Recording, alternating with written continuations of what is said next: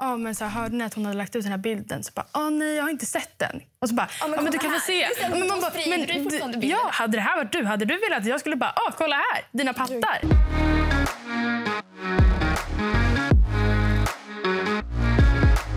Hej och välkomna till Tänk till talkshow. Mitt namn är Alexander och idag ska vi prata om läckta nudes och videos. Kan vi börja med att ni berättar kort om era erfarenheter och om vad som hände? Jag har varit utsatt 2 gånger. Första gången så var det med en kille som jag hade kontakt med, men vi fick en ganska destruktiv relation. Så när jag ville bryta kontakten så ville inte han att jag skulle lämna. Och då blev det som ett hot att han skulle sprida mina bilder som jag hade skickat om jag ville lämna kontakten. Liksom.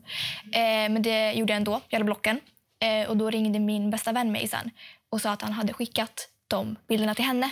Och sen så fick jag även DMs på Instagram av folk som hade fått de bilderna och ville berätta för mig. Och sen andra gången så var det att jag skrev med en kille som jag tyckte om, skickade bilder till honom. Sen fick jag veta att i min hemstad så spreds det bilder på mig och Läckta i olika gruppchatter. Jag blir så jävla arg nu. Alltså, jag bara mitt hjärta. Någon får berätta, vad hände det? Min bästa kompis hade kontakt med en kille som bor i USA. Han var så här, men du ser bra ut. Addade mig på Snap. Jag bara, visst. Så vi skickade bilder till varandra. Och sen så fick jag kille, så jag tog bort honom på Snap. Och efter typ förra året började folk adda mig på Snap. Jag bara så här, what? Och de bara så här, vi vill lära känna dig. Och alla de här pratade då engelska för att alla var liksom från USA. Jag bara så här, vem är du? Så här, vad vill du? Då hade han då skickat mina bilder till andra människor. Och så var det en kille som hade delat ut dem, Snap story och skrivit så här, mitt användarnamn. Men gud, ja. Fy fan. Och sen så hade han photoshopat dem också för att de var lite så här lättklädda. Så han var ju till tuttar och annat.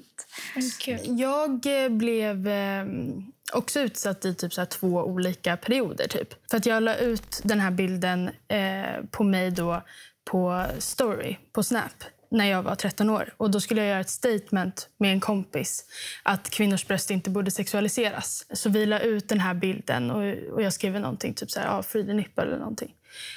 Men sen så kontaktade någon min mamma att jag hade lagt ut den här bilden, för jag var ju väldigt ung också. Och då så tog jag ner bilden när min mamma hade pratat med mig och sådär. Men det var någon som redan hade tagit bild på mobilen. Och först så spreds den i olika typ Skype-forum, eller så här Skype-chatter. Men sen så avtog det lite och sen så blossade det upp igen när jag bråkade med en tjejkompis. Och hon tog tillbaka de här bilderna och spred dem på mig igen då. Vi kommer strax gå in närmare på era erfarenheter. Men först vill jag bara förtydliga vad lagen säger om det som brukar kallas för hämndporr. Och det är nämligen så att det är olagligt att sprida nakenbilder på en annan som inte har gett sitt medgivande. Det gäller även bilder och videos som personen själv inte har tagit. Och det är också olagligt att hota om att sprida dessa bilder. Brottet heter olaga integritetsintrång och kan ge fängelse upp till 2 år. När ni fick reda på vad som hade hänt, vad var den första reaktionen? Panik. Alltså jag fick panikångestattack och bara satt och grät för att jag visste inte... Alltså jag blev så chockad för jag trodde inte det skulle hända. Jag trodde det bara var driv typ, eller tomma hot. Så jag fick panik. Som jag sa innan, jag hade lite svårt att veta hur jag skulle ställa mig till det. Eftersom jag fortfarande stod för bilden. Den togs ju ut ur sitt kontext liksom. Och då kunde jag inte riktigt heller... Alltså det var inte meningen att det skulle bli så här. Så då fick jag också panik. Folk har den här bilden. Och jag trodde att jag skulle liksom vara safe. Att när man screenar på Snap så ser man ju det. Men de kommer ju runt det på andra vägar. Liksom. Jag var i skolan när jag fick reda på det. Jag började skratta. Jag bara sa, vad är det här? För så här, vad fan är det här? Liksom, det måste vara något fake-konto eller någonting. Och sen så blev jag jättestressad. Och jag vet inte hur mycket jag grät. Så jag fick mycket ångest. Och jag hade så här glömt att jag hade skickat de här bilderna. Och då blev det var typ det som stressade mig. Så att det kom tillbaka och att det var så många människor som hade sett det. Men känner ni andra igen den känslan också? Ja, alltså det blir lite så här, man ställer sig lite i ett vägskäl så här, bara, vad ska jag göra nu? Alltså jag var ju liksom 13 år. Man kände sig så maktlös sen när bilden togs ut sitt kontext och ingen verkade fatta mitt budskap. Men det är ju så sjukt för du var ju så liten. Det är så här, det var liksom 13. Jag kommer inte ihåg vad jag gjorde när jag var 13 och så här, ska de liksom använda det mot dig sen. Ja, exakt. Men det blir ju en sån konstant rädsla typ att tänk om jag bråkar med personen, då kan personen skicka den vidare för att någon kommer ju alltid ha dem tyvärr. Ja, precis. Och det var det som jag kanske inte riktigt fattade innebörden av när jag var 13. Hur tog ni kontroll över situationen? Jag anmälde när jag bråkade med min vän där. För att jag kände att jag orkar inte det här en gång till. För då hade det ändå lagts på is, men sen blossat upp igen. Och jag sa, nej men jag orkar inte det här. Och jag tar inte det här en gång till. För att liksom, jag började ändå bli liksom äldre och förstå att så här, man kan inte hålla på att sprida bilder på en 13-åring. För det var ju det jag var då, även om jag var typ 16 när den spreds. Och sen så blev ju den anmälan sen en fällande dom. Då tog jag ju verkligen kontroll över situationen. För det upphörde efter det. Men förutom polisanmälan, direkt när ni såg och fick liksom höra om bilderna, vad gjorde ni rent praktiskt? Ringer man runt? Vad gjorde man? Så jag var ju i skolan, och det var liksom inte mina närmaste kompisar jag var med heller.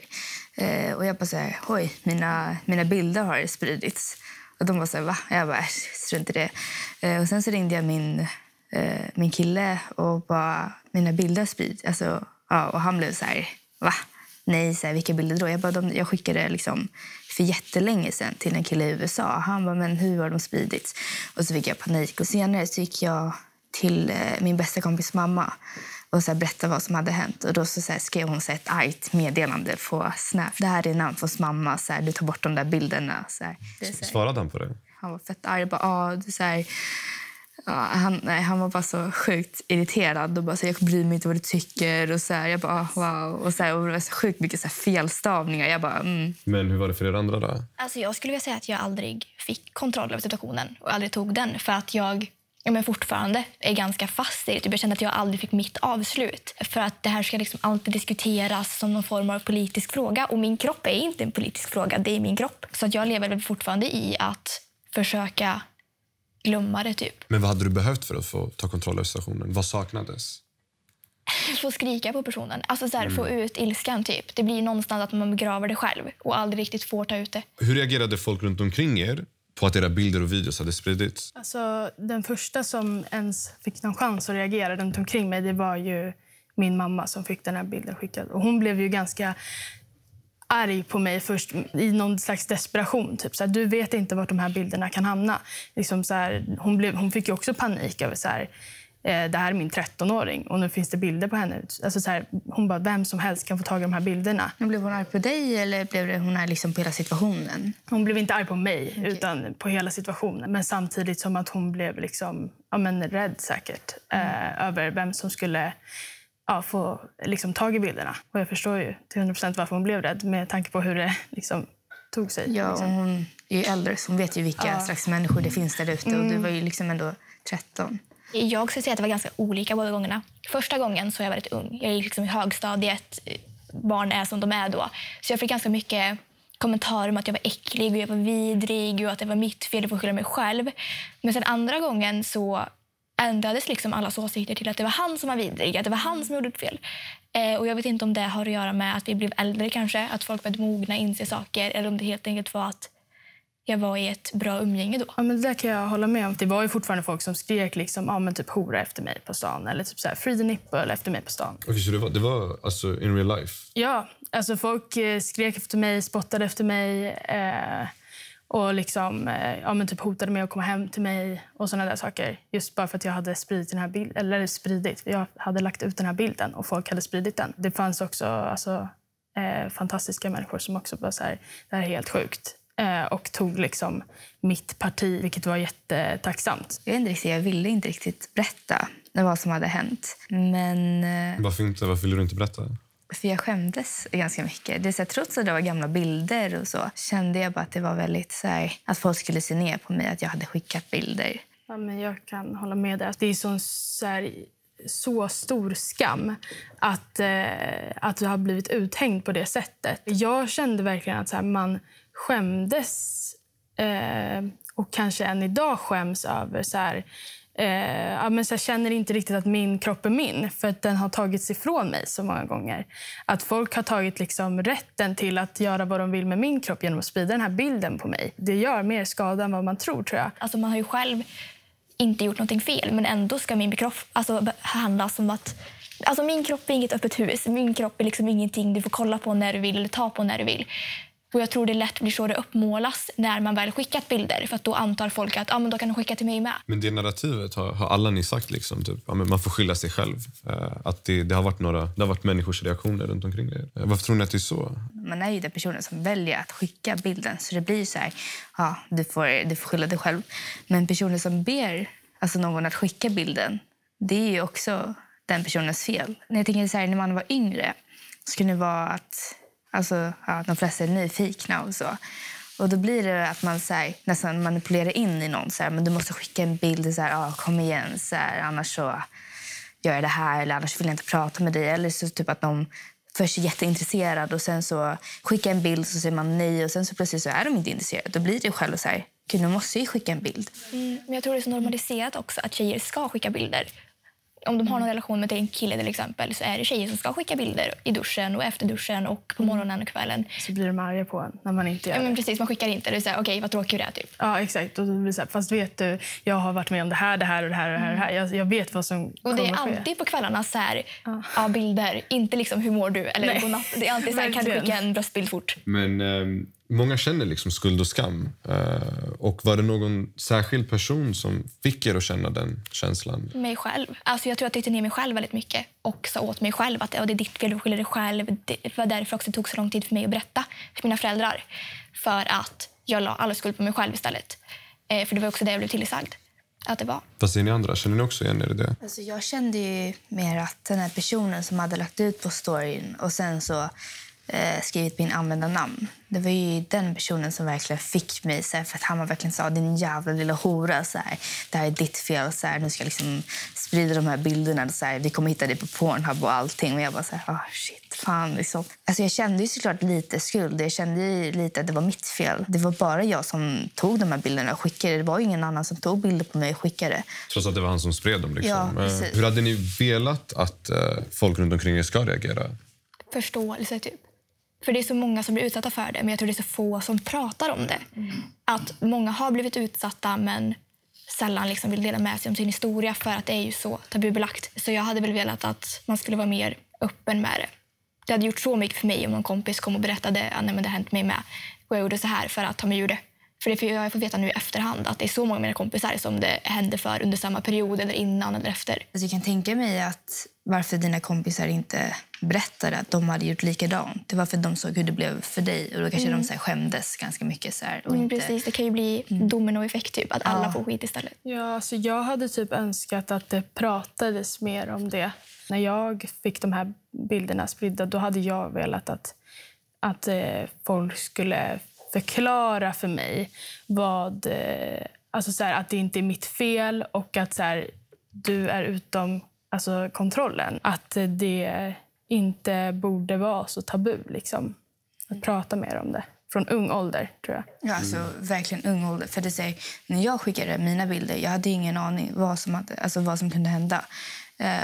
Och jag tänkte inte riktigt. Så alltså det är typ därför jag sitter här. Det är därför jag antar att vi alla sitter här och berättar. För att det behövs prata lite mer om vad som kan hända. Och att det är liksom inte ens fel. Och att det finns så sjukt konstiga människor där ute som skulle kunna göra vad som helst för att så här, kunna få lite uppmärksamhet. Så, jag har den här tjejens bilder, vill se. Eller så här, bara för att man tror att man är cool. Och sen så typ så här, vad man kan göra i situationen.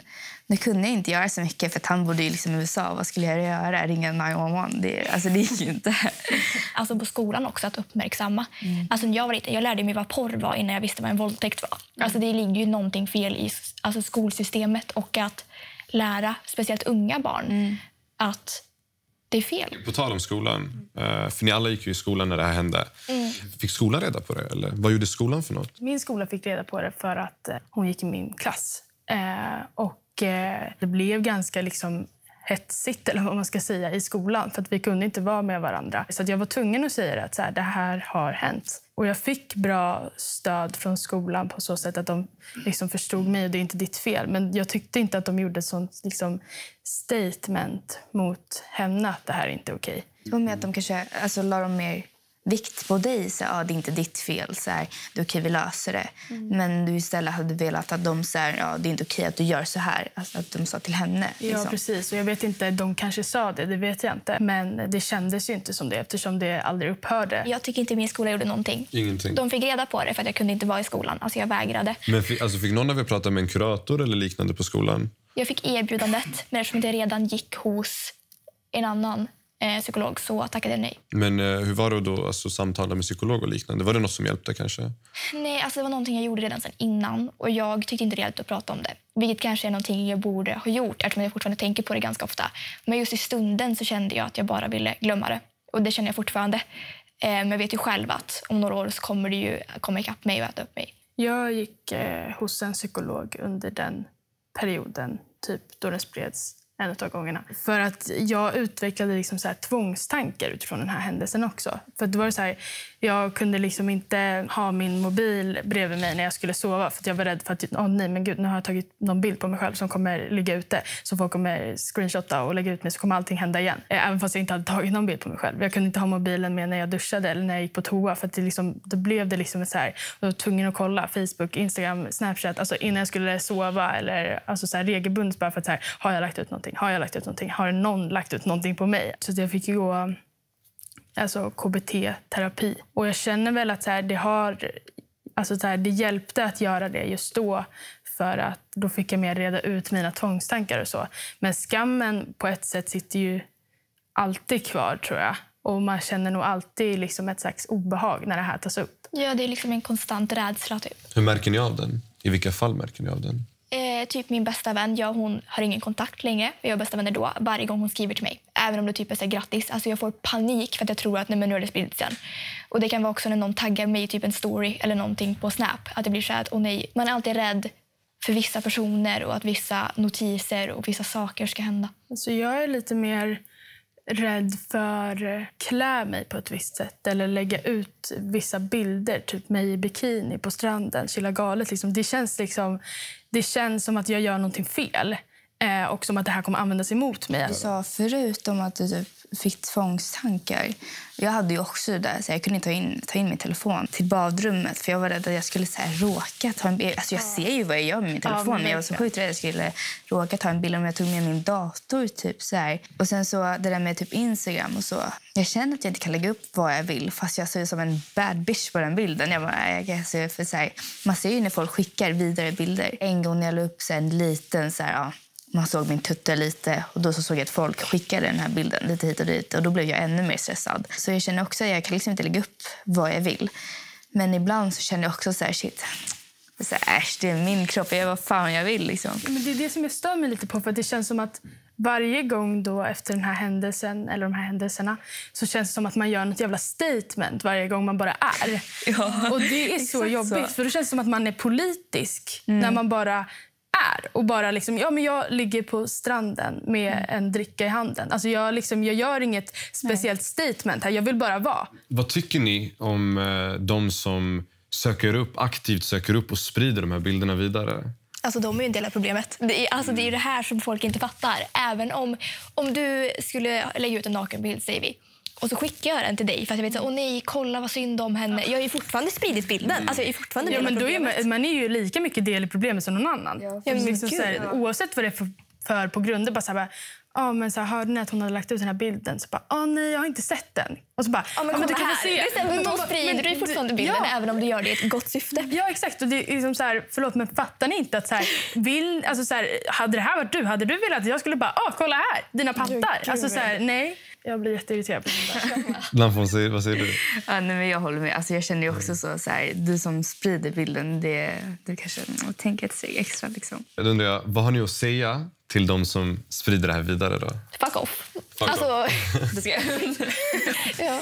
Nej men alltså, väx upp. Se liksom utanför eran, förlåt nu, men grabbiga bubbla där ni bara sitter och spelar CS och bara käkar Pringles. Alltså gå utanför den världen och se att det kanske finns något vett som ni kan hämta och sätta in i era hjärna. Kanske liksom. Allt handlar inte om att vara så jävla macho och man ska vara så cool, utan det finns något som kallas respekt och respekt för kvinnor, vilket jag tror att vissa borde kanske lära sig. Ja, men jag känner också så. Och det är alltså liksom för tjejer, det är så här, vad fan har inte du min, alltså you don't got my back liksom, så här, vi liksom, alltså we all in this together så här. Vad har ni att säga till de som lyssnar och känner igen sig i era historier? Det är inte ditt fel. Även om det känns som det. Du har inte gjort något fel och det ligger inte på dig. 100%. Oavsett om du som mig la ut bilden själv liksom på story för alla att se eller om du bara skickade den till en som du verkligen litar på. Det är fortfarande inte ditt fel och du kan anmäla. Alltså, så här, det är verkligen viktigt att så här, se vad du har för liksom, möjligheter och vad du kan göra. Ja, för jag visste inte ens att man kunde anmäla. Liksom, så att om någon har varit i den situationen, det är liksom anmäl och sen så bara bearbeta det. Alltså det blir bättre. Världen går inte under även om det känns som det är jävligt mycket i stunden. Precis. För mig kändes det som att liksom, om jag anmäler så kommer det bli ännu värre. Men det var absolut inte sant. För det har avtagit. Det har inte ens spridits en enda gång sedan dess. Då blir det värre. Då är det bara att anmäla igen. Ja, alltså, vi kommer. Ja. Fan vad grymma tips. Slutligen vill jag bara påminna att det är olagligt att sprida nakenbilder och videos på någon som inte har gett sig tillåtelse. Förutom att polisanmäla så har vi också länkar här nere till tips på vad du kan göra om just du har blivit utsatt. Stort tack till er som har tittat eller lyssnat. Glöm inte att prenumerera på Tänk till så ni inte missar våra andra avsnitt. Och vill du bara lyssna, då hittar du oss där poddar finns. Ha det bra. Hej då!